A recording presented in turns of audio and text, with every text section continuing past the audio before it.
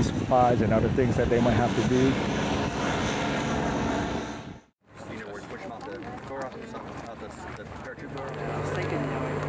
The TRV stands for Tactical Resupply Vehicle, and the 150 is the max payload capacity. Okay. And the intended purpose of the TRV UAS is to be able to basically carry payload from point A to point B to point C, certain distances.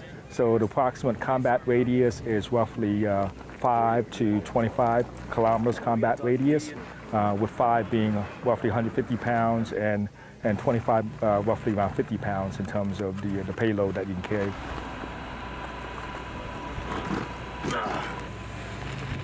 When we started down the research, looking at different ways to protect soldiers, one of the parts of the survivability onion is really to not be there where the threats are. So if we can really provide technologies and opportunities to the tactical commanders, wherever these tools are going to be, the ability to really take things to from point A to point B and be able to avoid the threat choke points, where snipers might be, where enemies might be. Also now giving local commanders the ability to really do operations 24/7 in more safer environment, because they don't have to send soldiers outside the wire now in order to do simple resupplies and other things that they might have to do.